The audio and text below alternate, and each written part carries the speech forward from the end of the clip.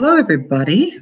This is our first Friday family reading, and I have chosen Later Gator by Laurence. This was one of the book reading challenges books many years ago when my kids were in it, and it was just a really fun book, so I hope you enjoy it. Chapter 1. The alligator was Mother's fault. She told me to buy something special. Mother, as usual, blames me. She says that I've got more imagination than brains. It's not my little brother's problem. Last Christmas, I gave him a pair of socks. Bobby was too dumb to understand the insult. Instead of getting mad, he said to me, "They're neato and just what I wanted." Yeah, sure, I thought to myself. Bobby had to put on his new socks right away and wriggle his toes at me. "They're very warm and comfortable. Thank you," he said. Do you see what I mean? Bobby's a walking Hallmark card. Mother had understood, though. So this year, on Friday, the day before Bobby's 8th birthday, she took me aside. "Why can't you get along with your little brother? What has he ever done to you?" "Nothing," I confessed. That was the trouble. What kind of little brother doesn't bug his big brother? Bobby was not normal. Mother clicked her tongue. "Everybody else likes your brother. He's sweet." "Bobby's a regular mint chocolate bar, all right," I said, and thought to myself, and I am a raisin cookie. "Then why haven't you ever bought him something special?" Mother demanded. She would make a good prosecutor. "You always said it's the spirit that counts," I grumbled. Mother frowned. "Only a mean person buys a cheap pair of white cotton socks." "He liked the baseball." Mother folded her hands in front of her. "Which you then used and lost." "The Christmas before, I got him comic books," I pointed out. "Which he couldn't read." "I read them to him," I said. Mother just looked at me until I admitted, "Sometimes." "You treat him like he's an enemy. Don't you love your brother?" Mother asked. "Of course I do," I lied. "But really, how can I love a little angel who makes me feel mean and selfish and bad?" "Then show your love," Mother said. "Get something Bobby wants." I tried to weasel out of it. "I can't afford the official Willie Mays baseball glove." "No, I mean something he wants even more. I've talked it over with your father, and he's agreed that Bobby's to have a pet," Mother said. She went to a cabinet and took out a big paper bag. From the bag, she slid out a kidney-shaped plastic tray. A wall of transparent plastic some 3 inches high ran around the edge of the tray. Part of the bottom rose up into an island in the center, and a plastic palm tree grew from the island's middle. "I got the idea when he was watching a nature show on TV. He likes animals," Mother said. "He always wants to go to the zoo or the Academy of Sciences." The Academy was in Golden Gate Park and had an aquarium, a hall with stuffed animals, and a reptile section. It wasn't fair, I told myself. I figured he watched educational shows to please our parents and to make me look bad. I'll take the Three Stooges over a nature show anytime. Then I saw an ad in the newspaper. Mother said, "And I bought this. It's a turtle home. You go down to the department store and they've got turtles on sale. You can buy him a pet." Feeling miserable but caught, I promised. For the rest of the week, I put it off. There was no fun in giving Bobby something he wanted. Instead, I just hung around the apartment and moped. On the morning of his birthday, he was up bright and early and jumping around, pretending to catch fly balls over the shoulder like Willie Mays. He'd made so much noise that I had to get up early too, even though it was Saturday. Mother served his favorite breakfast. We each had a scrambled egg with rice and slices of Chinese sausage. The problem was that Mother served it every morning. It was typical of Bobby to play up to Mother that way. I would have asked for scrambled eggs, bacon, and toast. When Father asked Bobby what he wanted to do on his birthday, Bobby volunteered to help him in the fish shop. Any normal kid would have asked for money for a movie, for him and for his older brother. Boy, he really drove me crazy. After Father and Bobby left work, Mother stood over me. "Well, did you buy Bobby's pet?" she asked. I squirmed on my chair. I didn't want to get it too soon. If Bobby found it, it ruined the surprise.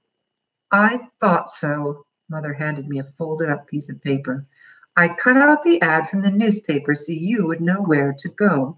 After you wash the dishes, go down and buy Bobby's pet. That's Bobby's chore today, I whined. It's his birthday, Mother said. I have to buy tonight's dinner. When I come home, I want to find that turtle waiting for me. You can leave it in our bedroom until we give out the presents. She wasn't going to leave me any way to escape. If you need money, go down to the garbage cans. I saw lots of empty soda bottles. Chapter 2. After Mother left, I heaved a big sigh.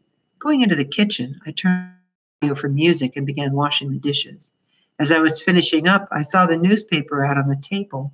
It was for a department store in the Stonestown Mall, where Mother worked. It'd take me most of the morning just to get out there. Above the address was a big drawing of a boy and girl gazing happily at a turtle. It was grinning back from a plastic bowl like the one Mother had bought. In big type, the ad announced the turtles were on sale for 50 cents. Then I saw the small print, baby alligators on sale.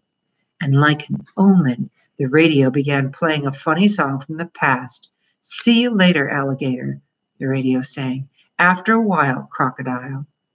If there had been a light bulb over my head, it would have suddenly shone as bright as the sun. Carefully, I reviewed my mother's words. As far as I can remember, she'd said to buy Bobby a pet. I chuckled. Poor Mother. She thought she'd trap me, but she had given me a loophole. A plan began to build in my mind. First, though, I called up the department store having a sale. When I got the operator, I asked her, I'd like to buy my brother something special from your pet department. If he doesn't like it, can I return it? You can return anything within 72 hours after the sale, she added, but the pet has to be alive. It won't be here long enough to die, I laughed and hung up. I imagined what would happen tonight when Bobby opened his present. He'd probably run shrieking from the room. In my mind, I played out many marvelous scenes, ranging from a horrified Bobby to an outraged one. In any case, I would have to return it and get my money back. At the same time, Mother would learn her lesson, too. It was the perfect gift. I could keep my promise to Mother because it'd be nature stuff as well as something special. I could keep my promise to myself because it would be weird enough. The only trouble was the price. I went to my bureau drawer and counted the change in the old cup.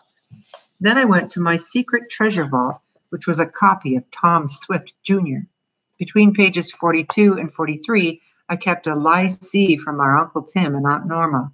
A lie-see is a small red envelope. I slipped out the little bright red envelope and took out the money folded in there. I searched for the other envelope from Uncle Curtis and Aunt Ethel. Too late, I realized. I'd spent it on snacks last month when I had seen a movie. Still, I had other reserves. Getting down on all fours, I hunted under my bed and found some spare change. In the kitchen, I found some empty soda bottles. Then I went to the garbage cans. More empty soda bottles were there, just as Mama had said. With all the returns, I had just enough money to get Bobby his special surprise. I could hardly wait. At this point, I ought to explain my philosophy of life. Older brothers are put on this earth to help prepare younger brothers for reality. Parents pick on the first child. I think they call it building character. However, they spend so much energy building the first child's character that they're worn out by the time the second one comes along. So the first child has to take up the slack, or the second child won't have any character at all. In fact, an older brother owes it to his little brother to pick on him. We do it out of love, because we want our little brothers to grow up to be more than just jellyfish. It took a cable car and 2 buses to get out to the Stonestown shopping mall. It had been sunny in Chinatown, but in that neighborhood, a cloud hid the sun. The store itself was a 3-story brick box occupying one corner of the mall. By the escalator was a directory to the store. I had to go up 3 flights to the very top where there was a tremendous racket. I just followed the sound of barking to the pet station. I didn't see how the clerk could stand it. He was a plump man whose gray jacket barely buttoned in front. When he saw me, he leaned against a counter so that his big belly strained his jacket even more. He made a big show of examining me, and when I opened my mouth to speak, he put up his hand. Don't say a word. I've got to study you for a while longer. This is all very scientific. Match the right pet with the right person, and you've got two happy critters. I'd like an alligator, please, I said firmly. He was so surprised he popped a button. He ignored the wooden disc as it flew through the air. But, he protested, you're a hamster man if I ever saw one. I'll give you a good deal. I was usually a sucker for a bargain, but a hamster was, well, cute. I couldn't see the point in giving Bobby something he'd like. No, thanks. I came to get an alligator. The clerk made a loud, buzzing sound like on the quiz shows when someone misses an answer. Wrong, wrong, wrong. That's why a civilian should never be allowed to pick his own pet. An alligator is a terrible choice for you. You need warmth. You need cute. You need cuddly. I retrieved the button and handed it to him. It's not for me. It's for my brother, I explained. Irritated, he tapped the button on the glass top of the counter. You should have brought him along then. I can't observe him. How can I tell if his little friend should be feathered, furred, or finned? Who knew Bobby better than me? He needs an alligator, I insisted. Tell me about your brother, he suggested as he pocketed the button. I'd like an alligator, I repeated. If it has to be a reptile, how about a cute turtle? He stepped aside. There in a huge tank were the turtles Mother had wanted me to buy. They were tiny things, only about 3 inches long. They almost completely covered a rock in the center of the tank. Layer after layer, they rose in an ever-changing, ever-squirming pyramid. Still others formed a green mosaic in the water. Just beyond them was a table filled with plastic turtle homes like the one Mother had bought. I'll even throw in a nickname for it. From his back pocket, he took out a list. I have here a compendium of the 100 most popular pet names. Every one is a surefire winner. No, I'd like an alligator, I persisted. He raised one eyebrow as he put away his list. Then he led me to another tank. There were 3 alligators, each about 8 inches long from snout to tail tip. Baby alligators were something only, well, a mother alligator could love. They looked like green sticks, dark on top and yellow on the bottom. Their little legs dangled beneath them as they floated quietly. Their heads seemed to be mostly mouth, and their eyes stuck up like 2 little marbles moving about the surface. Even so, their teeth looked as fine and sharp as ivory needles. They're nothing but floating appetites. You really think your brother deserves one? He asked. Staring at their needle-sharp teeth, I hesitated. I don't know, he winked. I'll give you a good deal on a goldfish. Bobby would have bought a goldfish. They were harmless, just like Bobby. However, goldfish and hamsters would not develop Bobby's character at all. Nope, I said. I want an alligator. I crouched, studying the leathery creatures. In fact, I want that one. I pointed to the one drifting in the middle. When the clerk bent over to look, the front flaps of his jacket hung down. What's so special about that one? It's got the longest teeth, I said. See? The clerk looked across the tank at me. Son, I can see I've underestimated you considerably. You're not a hamster man. You're a skunk, pure and simple. Chapter 3. I could see the bus was packed before it even pulled up to the curb. When it opened its doors, I saw that people were even standing on the steps. I faced a solid wall of elbows and briefcases and bags. The other people behind me gave up. They turned away to wait for the next bus. However, I treated it like a football game. Holding my package tight against my stomach, I lowered my head and squeezed under the elbows. When a briefcase banged me, I shrugged it off like a tackler. As the door sighed shut, a man glared down at me. Watch it, Sonny. I pretended to ignore him, but I could feel his knee in my side. Still curling the alligator's box against me, I thrust my bus ticket through the forest of legs. From the other side, I heard the driver's puncher click. Wriggling my arm back, I stowed my bus ticket in my pocket just as the bus gave a lurch. I fell against the man. Sorry, I muttered. The man gave me a sour look. Couldn't you wait for the next bus? When the bus pulled out into traffic, the alligator got excited. As it began to move from side to side, It shifted its weight around inside the box. The movement made the box hard to balance. Hurriedly, I clutched it in both arms so I wouldn't drop it. At the department store, the clerk had poked holes in the box so the alligator could breathe. It also made it easier to hear the alligator. Slither, slither, slither. When the bus jerked with a halt at a stoplight, I fell against the man again. Sorry, I mumbled a second time. I expected another snide remark, but the man only stared at the box. Just what have you got in there, Sonny? He asked. I got to my feet and tried to brace myself for the bus's jerky motion. It's an alligator, I said. The bus driver must have overheard me on the other side of the wall of people. Hey, you can't bring an alligator on board. I wasn't about to walk all the way to Chinatown with an alligator. It's small and it's safely boxed, I argued. Show me a sign that says I can't have it. Well, I say so, kid, the bus driver snapped. That's not good enough. My Uncle Curtis says that if it isn't posted in writing, it's not legal. And he's a lawyer, I added helpfully. He sues people. Okay, kid, the driver sighed. Just don't point that thing at me. When it's inside the box, it's hard to tell which end is which, I said to apologize. Suddenly, people got real edgy around me. They began pulling back, so I actually had room to spread my legs. At the next stop, the man and the other around me hurried off. At the time, I was too grateful to think it was odd. Instead, I climbed up the steps and joined the mob packed inside the bus itself. Slither, slither, slither. Shh, I said to the alligator. That only made the alligator thrash around angrily. Might be small, but it was already very strong. Slither, slither, slither. As I struggled to hold the box, people were staring at me curiously. When the alligator thumped its tail against the cardboard sides, people became nervous. It was funny how many of them got off at the next stop. As my bus roared away, they didn't leave. Instead, they milled around as if waiting for another bus. I spread my legs for better balance and gripped a railing. I tried to rest the box against my hip. However, when the alligator bounced off one side, I almost lost it altogether. In front of me was a man in a leather jacket. He shot up out of his seat and edged around me. Here, kid, he said. Stumbling, he lurched through the crowded bus to the rear doors. Standing beside me was an elderly lady. A bright blue bandana was wrapped tightly around her head. I smiled at her. Would you like the seat? At that moment, the alligator thrashed around and the box jerked up from my hip. Behind her glasses, the lady's eyes got very wide. Turning away from me, she said, Excuse me.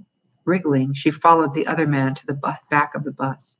There was a woman on the other seat of the bench. She eyed me anxiously, and when I started to sit down, she said, Wait a minute. She got up and slid through the crowd.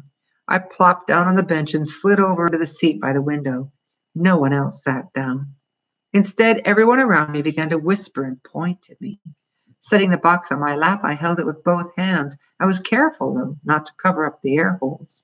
I had to transfer 2 more times, once to a bus and once to a cable car. Each time, I had no trouble getting a seat, though it was crowded. By the time I got to Chinatown, I'd begun to fantasize. Was it me or was it the alligator? Maybe it was both. Any way you cut it, I didn't care.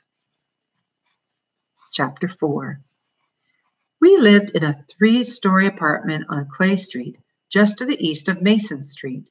A mattress sagged against one yellow wall of the hallway to our apartment house. I'd expected it to be hauled away each month, but each month it stayed, sagging a bit more against the wall. I took the steps 2 at a time. The metal buffers on the edges of the steps clicked musically under my shoes. If I climbed in a certain rhythm, the stairs made a kind of music. I could pretend I was a dancer. At the second landing, I could hear Mrs. Lee's Chinese opera. I only liked the fighting tunes. Sometimes, though, when I was with Mama and a love song came on, tears would come to her eyes. Hurriedly, she'd open her big black purse with a loud snap, and when I'd ask her why she was crying, she'd just wave her Kleenex. You need more Chinese school, she would say. Maybe my Chinese wasn't good enough. But Mama and Papa also used that excuse when they didn't want to explain something. On the 3rd landing, I wrinkled my nose. Mr. Wong, our landlord, was boiling another of his herbal cures. From behind his door, I could hear him coughing. He'd had the cough all my life, and all my life he'd been going to the herbalist to get medicines. Each of them smelled worse than the last. Mama kept a can of pine scent by the doorway because of Mr. Wong. Anytime he boiled up one of his curses, she'd spray the pine scent along the bottom of the door. The scent was supposed to provide an invisible barrier against the stink, but it never did. I took a deep breath and covered the breathing holes of the box. Then I ran the last steps to our door. When I lifted my hand away to get my key, the alligator started slithering inside the box. Mr. Wong's medicine really seemed to upset it because it bounced from one side to the other. The weight kept shifting so violently that I almost dropped the box. Somehow I managed to keep hold of it as I slid through the door. Slamming it behind me, I set the box on the floor. "Mother!" I called out. She wasn't home. For her sake, I sprayed the pine scent along the door. Then I turned back to the box. Slither, slither, slither. "Bobby!" I shouted. The goody-goody still hadn't come back. Kneeling, I undid the string and lifted the lid of the box. The alligator hadn't looked nearly so big in the department store. It hadn't looked so frisky either. It just seemed to surge up out of the box. I barely clapped the lid down in time. For a moment, I could feel its snout shoving at the cardboard. Then I was able to force the lid back on top of the box. As I held the lid down, I began to think of all the questions I should have asked the department store clerk. Can alligators bite through cardboard lids? Do alligators get mad? How big do they grow? Do they hold grudges? Thoughts like these raced through my mind as I tried to keep the alligator from escaping. When it finally subsided, I didn't dare lift my hands. As I knelt there, another question came to me. How do I wrap it? I might still have been sitting there if Mama and Bobby hadn't finally come home. "Oh, that Mr. Wong," Mama said. "Oh, don't breathe, Bobby." Mother had probably stopped by Father's fish shop to pick up some shrimp for tonight. It would be like Bobby to leave the fish shop and help her with her packages. I heard her key fumble at the door. "It's not locked," she said in surprise, and turned the doorknob. The smell of Mr. Wong's medicine blew heavily into the apartment. Mama stared down at me, her key still in her hand. "Teddy, what are you doing there?" The stench of the herbal cure roused the alligator once again. Something thumped against the lid, and I sat back, startled. "Watch out!" The lid bobbed up and down under more blows.